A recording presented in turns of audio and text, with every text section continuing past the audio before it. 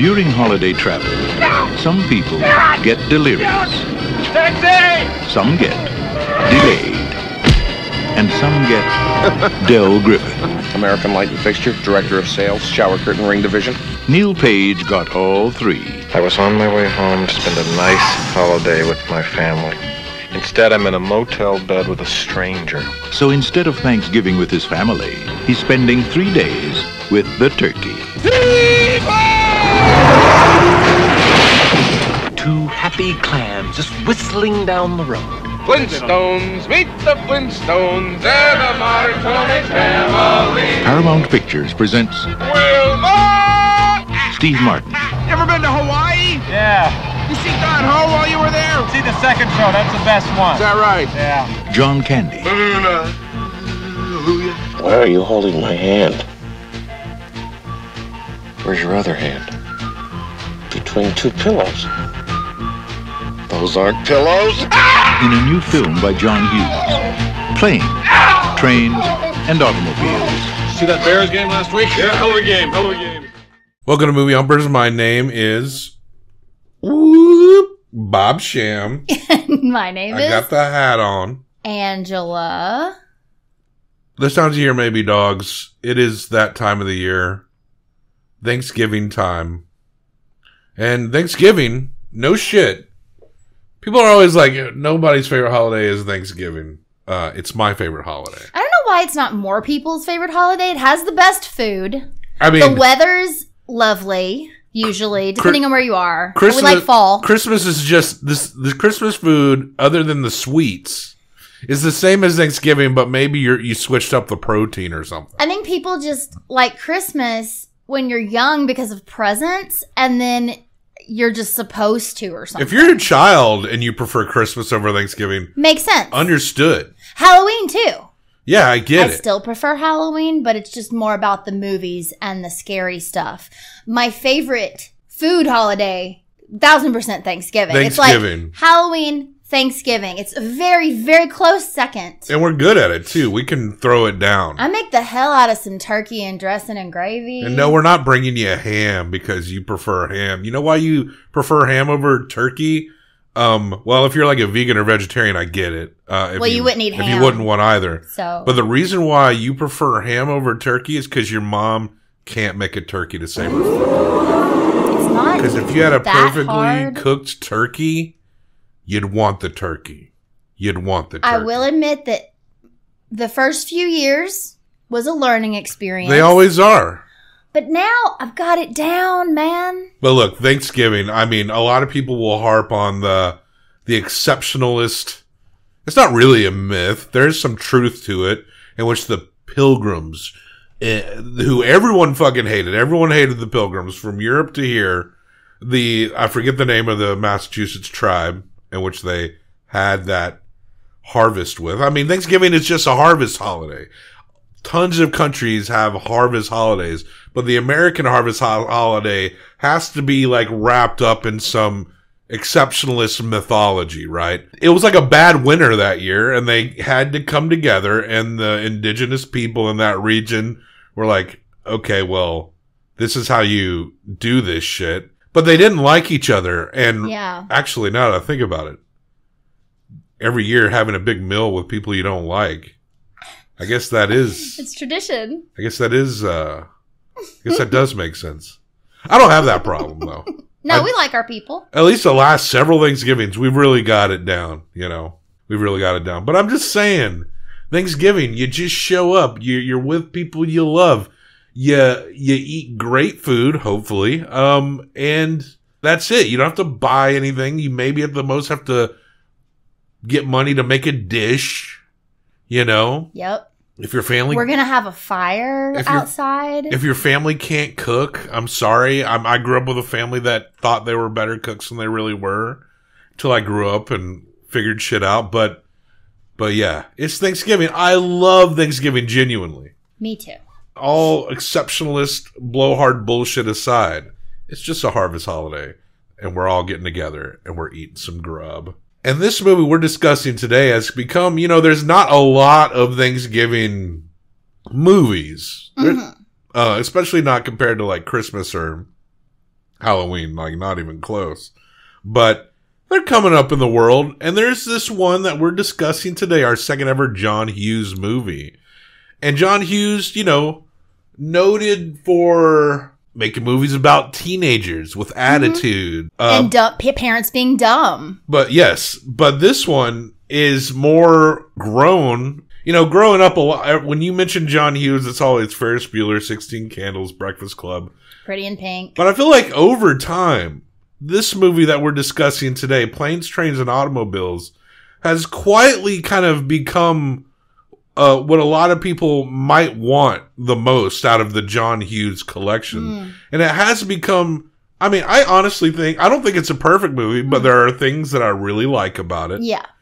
And it is kind of a warm movie. It's got the message of acceptance and bringing people in and friendship. You got Neal, played by Steve Martin, who's a stuck-up, impatient asshole. And then you got Dell Griffith, who talks too much. He's rude, but he's also like a really nice guy, so they balance each other out. And this Dell Griffith, played by John Candy. Yeah. The late, great John Candy. Amazing John Candy. We love you, John Candy. And there is something warm about this movie to me. But there is some things like, I feel like the music in John Hughes movies are just so they just feel so all over the place. Yeah. Some songs you like, and other songs are like, why is that there? You know, I feel like in Ferris Bueller, it played out pretty well. But in this one, it just felt more like you just hit shuffle on some multi-genre playlist. Yeah, I don't know. And like the songs came in maybe too hard, but there's some good and some like, what's going on? None of it like hit me over the head, because even as we're sitting here, I'm trying to recall, like, was there a song that felt really weird to me, and I can't pick one out? Well, so there's one. Terrible. Well, there's one, and I think we heard glimpses of it, but it played at the end of the credits. Some kind of, I forget the name of the person. I think it was like someone called YOLO who made the original music for Ferris Bueller. That, oh yeah. But I don't know if it's the same person, but it was something like that. And they used voice clips from the characters of Neal and Dell Griffith spliced into the music.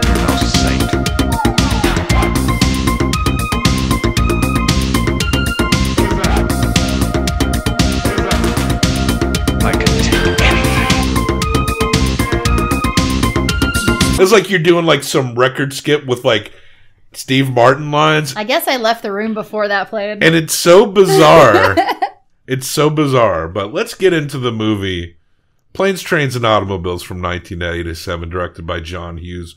Written by John Hughes, produced by John Hughes. Hangs in Chicago. Well, they're on the way to Chicago. They're trying to get to Chicago. John Hughes' hometown, starring Steve Martin and the late, great John Candy. This might be my favorite Thanksgiving movie, but I prefer the porn parody. Fleshlights, cock rings, and foxtail butt plugs. Oh my. And that's in that movie. just as warm. The message is still good, but that's what Dell Griffith is trying to sell. That's so Neal. specific. Foxtail butt plugs. And fleshlights were not invented at that time. This porn parody came years later. But go ahead. Dell Griffith is trying to sell these products to Neal. And it takes the whole movie until Neal warms up to him, and Dell's like, if you just let me use these products on you, you'll see that they practically sell themselves. That scene where they share the bed is probably most of the movie. By the end of the movie, they're using the products on each other. Okay. This is going long enough. It's one thing when you just make the joke of the porn parody name, but you don't really need to play by play. So Planes, Trains, and Automobiles. It's a road movie. It is. We go from New York to Wichita to Kansas City and then up to Chicago. Yes. But there's like mishaps going on. Neal's an ad executive. He's trying to get home. He wants to get on the 6 o'clock flight. He works with the dad from Ferris Bueller. He works with Ferris Bueller's dad. Apparently the name is different, but I like to pretend it's the same guy. It is his dad. It's Ferris Bueller's dad. Because he's from Chicago too. And works in New York. I think his name was Tom in Ferris Bueller, but John in Planes, Trains. But we'll say like Ferris Bueller's dad's name is Thomas Jonathan. Thomas Jonathan. Sure. Listen, Thomas Jonathan Bueller. Yeah, so it all ties in. And there's also plenty of other characters from Ferris Bueller that you'll see in here that just pop up. I'm sure they're throughout John Hughes' movies. Oh yeah, the secretary from Ferris Bueller moonlights at the car rental place. Yeah, and Neil just goes on a Wichita. A freaking tirade after he has sold a rental car that is not there. How may I help you? You can start by wiping that fucking dumbass smile off your rosy fucking cheeks. Then you can give me a fucking automobile, a fucking Datsun, a fucking Toyota, a fucking Mustang, a fucking Buick, 4 fucking wheels and a seat. I really don't care for the way you're speaking to me. And I really don't care for the way your company left me in the middle of fucking nowhere with fucking keys to a fucking car that isn't fucking there. I mean, that would be pretty awful. Yeah, but you don't go like that. You know, we all know that's not going to do you any good. But yeah, I mean, listen, the amount of things that go wrong in this movie is insane. Like Kevin Bacon is cock blocking his cab at the Kevin Bacon has the best cameo in this because he doesn't say a word. He's just a total douchebag. And then he's trying to bribe a guy to take his cab, but while he's bribing the cab, some dude with a big trunk takes the cab. It's an accident, but he finally gets to the airport and he realizes it's John Candy, Dell Griffith, and that's when they formally meet each other. And once you get to know Dell, you realize that he didn't take the cab on purpose. He probably walked up to the curb and went, "What good luck. Yeah. I got this cab." He's just kind of a generally positive guy, and I think we get a few more flaws as we go in. Because he does kind of take his credit card at some point, right? Like, he knows it's not his, but like... He uses a credit card that he knows is not his. He didn't take it on purpose. So he's got his business... Dell has his business bag, but he's carrying a whole trunk around with him, which is a pretty big clue as to his status. But... Well, they hide it well because he's a salesman, and you just assume that his trunk is full of shower curtain rings. Dell Griffith, American Light and Fixture, Director of Sales, Shower Curtain Ring Division. I sell shower curtain rings. Best in the world. Yeah. And in the porn parody... Cock rings. Fleshlights, cock rings, and Foxtail butt plugs, we know what's in the trunk. There is a point where he's trying to make some quick cash, and he makes up a bunch of uses, mostly earrings for these shower curtain rings. Yeah, he's a shower curtain salesman. There's a missed opportunity of trying to sell it to someone as a cock ring. Yeah, that's true. I mean, maybe there was a cutscene. Apparently, the initial cut of this movie, John Hughes had it at 3 hours and 45 minutes. I'm not surprised, because you know these guys probably just ad-libbed forever. Maybe so, and that would have been honestly great. I don't know if I could sit through a nearly 4-hour planes, trains, and automobiles, but seeing those two guys bounce off each other would be great. Yeah, the sequel would have had to have been automobiles. But 3 hours and 45 minutes, and apparently,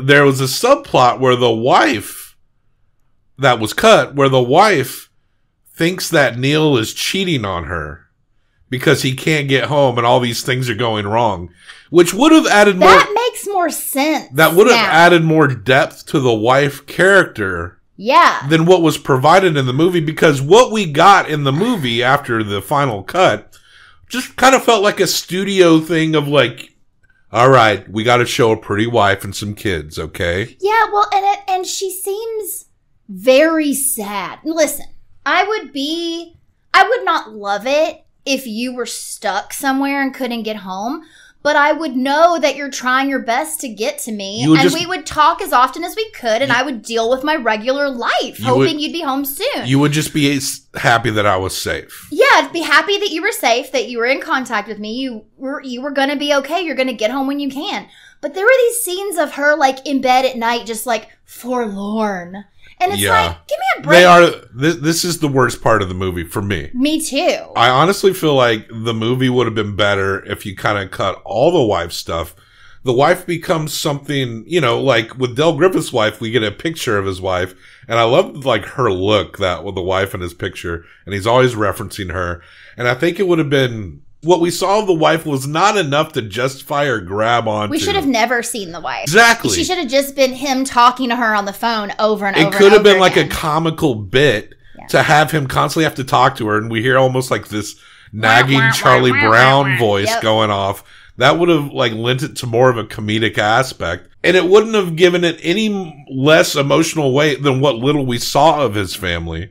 Because we saw not enough of him to really emotionally attach. We just know that Neal has a family and it's to signal. But, you know, a lot of us have families. We instinctively understand that. Playing off what you just said, one-upping that, if he was complaining about her nagging him the whole time, that could have been even stronger when Dell has the conversation with him of, you should appreciate the fact that you have a woman that loves you. That would have been tears. He doesn't just get taught that he needs to be more tolerant and open-hearted to people in need on Thanksgiving. But he needs to appreciate the family and the woman that he has.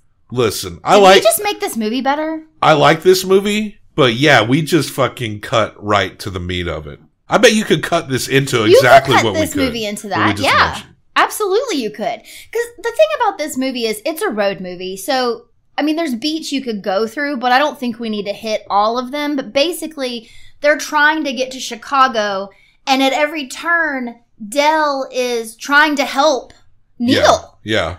And Neal is trying to get away from Dell because he's annoyed. Yeah, like they share a motel after they have to land in Wichita because it's a blizzard. But there's no motels, and Dell offers Neal, like, you can come with me. I know a guy. He knows a guy everywhere. Yeah. And Dell, they kind of have it out initially, and Steve Martin, like, straight up trashes. I mean, didn't you notice on the plane when you started talking, eventually I started reading the vomit bag? Didn't that give you some sort of clue, like, hey, maybe this guy's not enjoying it? You know, everything is not an anecdote. You have to discriminate. You choose things that are funny or mildly amusing or interesting. You're a miracle. Your stories have none of that. I mean, he's pretty annoying. In the hotel room when he like rips him? When he's trying to clear his sinuses.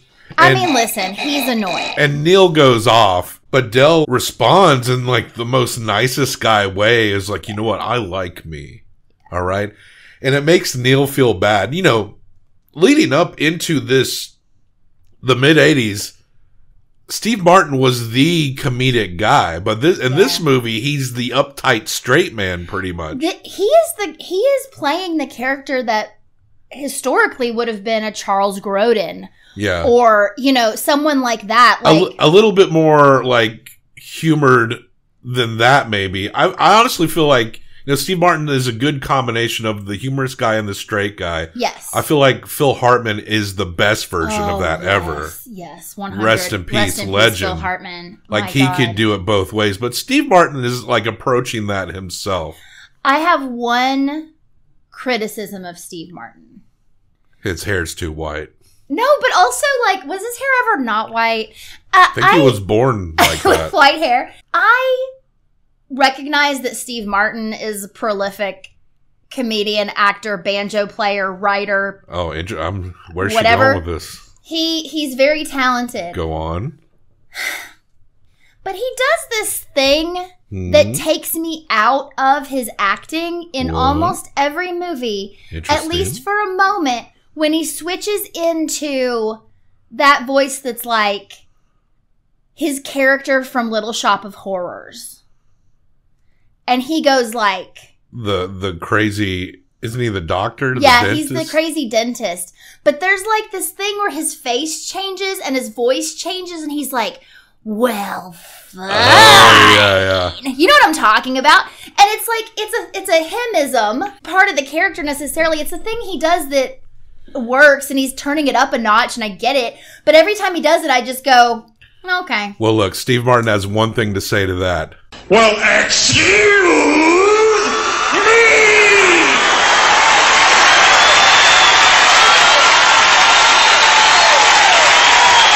I mean, but otherwise, cool. Like you said, Neal's trying to get away from him. They get a train, and that's the trains part of Planes, Trains, and Automobiles. And Neal's like, oh, but we bought it for separate cars. But the train breaks down on the way to St. Louis. They have to get off the train, and they're separate. They're like far from each other. And Neal looks over and sees Dell trying to drag his big case, and Neal jogs over and picks up the other end. Like, he's growing on him. Yeah. He doesn't want to be stuck with him. But he is at the core, like, nice enough to make this work. It's like he feels guilt. He's not like a totally shallow character, but he's impatient and he gets frustrated. Yeah, he gets frustrated really easy. But yeah, they end up in the back of a truck at one point. Yeah. Oh, they find out that they were robbed. Yeah, when they were in the hotel, somebody sneaks into their room and takes all their cash. And also, prior to that, when they were checking into that hotel, they got their credit cards mixed up. So Neal picked up a discount, like a Diners Traveler Club card, yeah. And Dell picked up his Amex or some shit. I don't know. But so they had this, switcheroo. But meanwhile, Neal is still paying for everything because he has plastic. He has credit cards. And then, yeah, there's kind of this breakup where Neal's like, listen, we're both almost going to get out of here. Let's just go our separate ways. We'll find our way on our own. And he goes to rent a car. Yeah. And then the car is not there. And he has to walk this lot is far from the airport. So he has to walk so far. And he's hitting mud. And it's just almost like overtly silly process to get to point A to B. Just ridiculous. Watching the Neal character just be so flustered and frustrated. But you kind of get it because you know how like when you're already frustrated and you're trying to do anything, any inch on the way to getting the thing done just feels like frustration mounted on frustration. And that's when he has the curse out tirade with the lady. Fucking.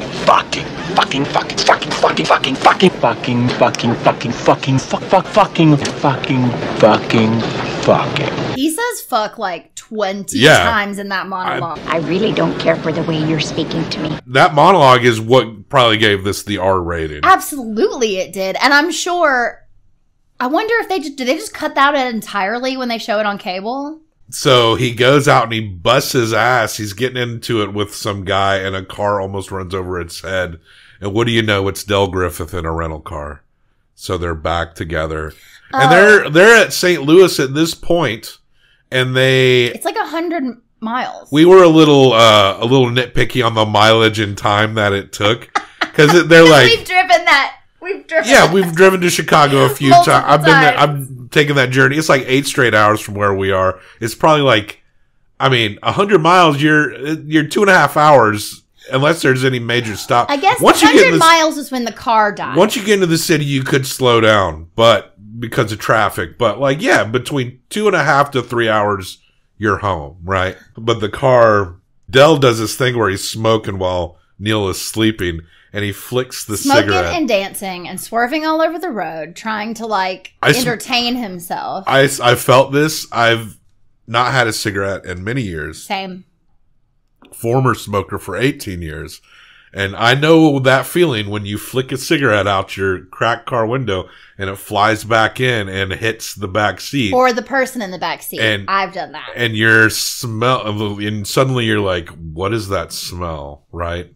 Though it's a slow burn. He was getting hot and he wanted to take his jacket off. And he got hung on. And his jacket arms got hung. So he's trying to get out and he spins on the off-ramp and he gets himself all turned around. They spin a bunch of times. And so when he gets back on the interstate, he's going the wrong direction. Yeah, and Neal is asleep during that time, and then he wakes up and he's like, everything's fine, and this car is going alongside them. This would be us. We would be like, you're going the wrong way! He says we're going the wrong way! Oh, he's drunk! How would he know where we're going? Yeah, how would he know? They didn't occur to them that they're on the interstate. Like, even when they hear, there's like, that guy says we're going the wrong direction. I was like, no, we're not. How do they know where we're going? And then 2 semis are going because they're going the wrong way down the interstate. I love this part so much. I honestly think this is one of the funniest representations of absolute mortal terror and fear in any movie ever. The best you can do in a comedy is when they realize that they fucked up. And they're between the semis. To represent their absolute Sparks are fear. flying. You get this visual image that they're just like screaming skeletons. And then Neal thinks it's like his last moment and he looks over and he sees Dell as a devil, like cackling. Like his life is flashing before his eyes, and he sees Dell as the devil. It kind of reminds me of like in anime when they have these distinct reactions and they make these weird faces and stuff, you know. I just thought it was just a very creative and very funny way to represent that terror. And so they go in between the semis and it shreds the car. And then they have to pull over because they've just panicked out. And as they're arguing out in the street, the cigarette finally catches the car on fire. And the car is on fire. They drive the car. After it burns up, it still drives. Also, their credit cards are burnt up in it, too.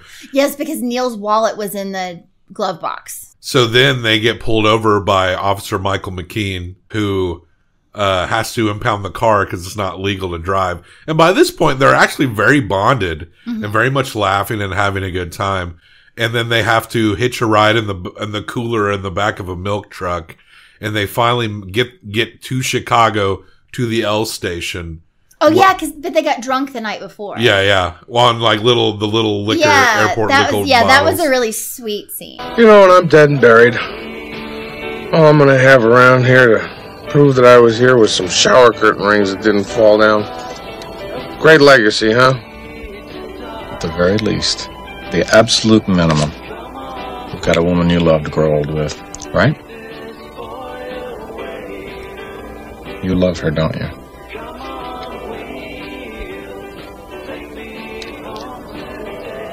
Love is not a big enough word. And then they get to the L station to take the train to go to their respective homes. And Neil's like, you know, it's very sweet. They say goodbye to each other. Happy Thanksgiving, Neil. Okay. Give my love to the family, will you? Same to you. Maybe I'll get a chance to meet him one day. Okay. Say hello to Marie for me. I feel like I know her. Yeah. So, okay. And you have a happy Thanksgiving. Hey, you know it. So long. And so he gets on the train, and then we get flashbacks to the whole movie itself, which often is silly, but this movie it was endearing. This movie is a very sweet movie. This is kind of a big what I really do like about it. Like that's what makes it a good Thanksgiving movie. Yeah. And in flashbacks in his head, he's going through like the Rolodex in his memory and these little things in which Dell is saying things like, you know, I haven't been home in years, blah, blah, blah. He's starting to piece things together and he realizes that he has nowhere to go. So he gets off the train, takes it back, walks into the train station, and Dell's just sitting there. I love that part so much. Neil's just like, what are you doing here? You said you were going home. What are you doing here? I don't have a home.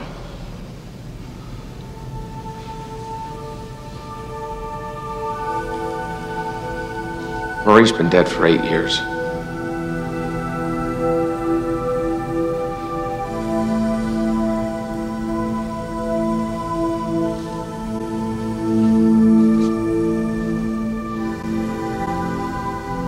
Airports and train stations, that's where he just hangs around at. So Neil's like, let's go. You're coming with me. So the end of the movie, we see... They adopted him.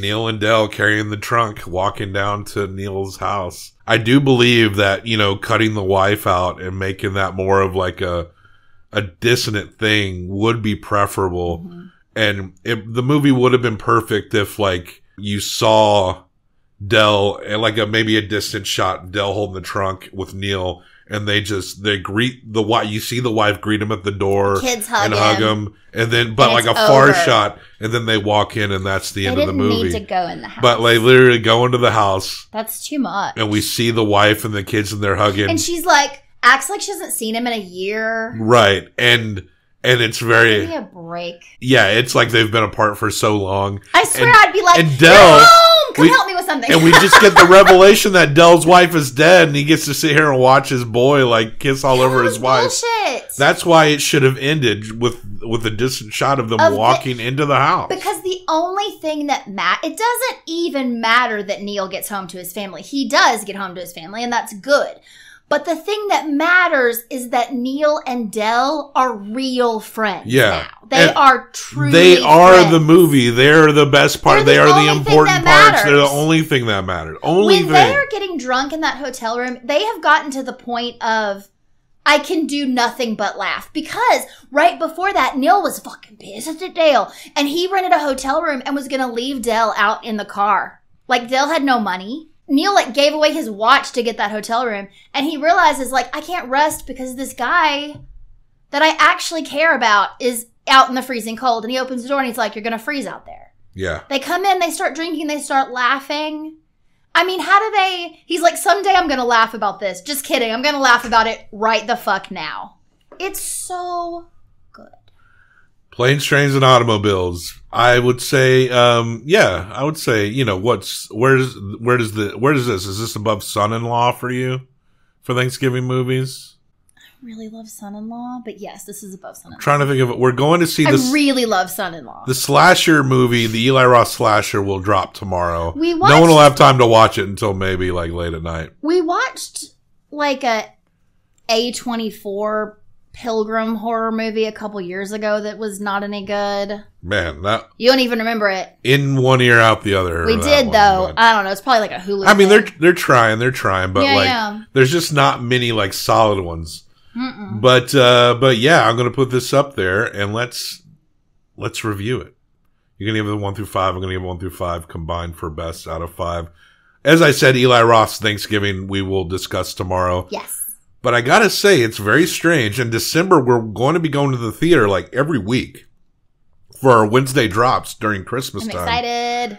But new movies get the least traction on our YouTube.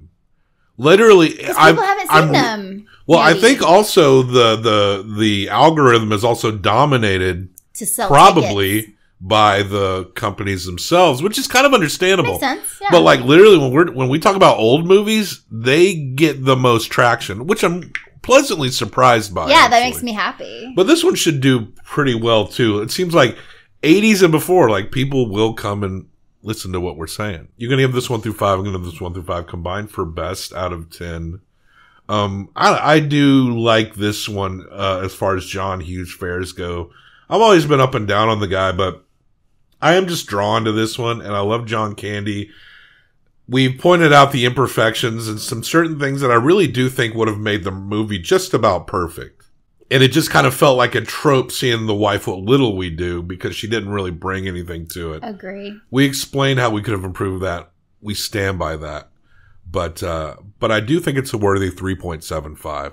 That's exactly what I was going to give it. Cool. Yeah, that's exactly what I was going to give it. That's a 7.5. Yeah. That's a good score. Cool. So that's like high B. Yeah. B plus. Okay, so I have readjusted. This is the first time that we will show this. Late last night, I readjusted the ratings and how we do them. Okay. And I've adjusted some things up and down. Without me, you did it. Well, this isn't something we can do to get. It's going to be boring if we make a video of these. Like, what do you do with this? So what I did was I made choices, and what you can do, you can go in and make your own choices, and you can move things up and down as I do. Some things drop their position. Also, F tier went from like if you hit like a 0 to 2.75 range, you're F tier. Whoa, 2.75 is an F? I upped it to 3. So if you hit a 3 or under, you're F. So S tiers are, I put it up to 9.25. It went from 9.5 to 9.25. Okay. Now the thing that S tier and F tier have in common is if you make S tier, you're just S tier. Okay. Right? So they're not in an order. order. You're listed in alphabetical order. Okay, I like that. In the hall of movie humpy awesomeness. And F tier is the same way. If you hit 3 or under, you're just shit. So it's one line. I love that. But for all the other rankings, like in the A tiers, it's 7.75 to 9. So it shows like all the ranks, like these are all the 9s, alphabetical order. These are all the 8.75s. Okay. So we're not picking better than the other. We're just alphabetical within the Exactly. I like that. And it's kind of stupid because it's just pointlessly splitting hairs and we're not even thinking about it. Yeah. And plus I have gone back and some things have dropped. So there's more F tiers. There's more D tier. There's F tier movies. There's more D tier movies. And there's B tiers. But this one is B tier. All right. Let me show it See here, based on our new system, it's a 7.5, a B+, so right here between Mansion and Uniform and Role Models. Ooh. It's just an alphabetical order. Mm-hmm. Also, Speak No Evil dropped to a 7.5 as well. Okay. All right, and there you go. Planes, Trains. We'll do an actual Thanksgiving Day drop. You probably won't have time to hear it until all the family go away. But if you want to hear us talk about the new Eli Roth slasher, it will be out tomorrow. In the meantime, check the show notes for links to other places to find us. Like, subscribe, leave a comment that isn't like hateful for whatever reason. But people are actually been quite nice. And most of all, happy Thanksgiving if you're in the United States. Beyond that, happy harvest holiday. And happy holidays. Happy holidays. Life to all lovers. Dell Griffith. Dell Griffith. Dell Griffith. I can take anything. Fucking.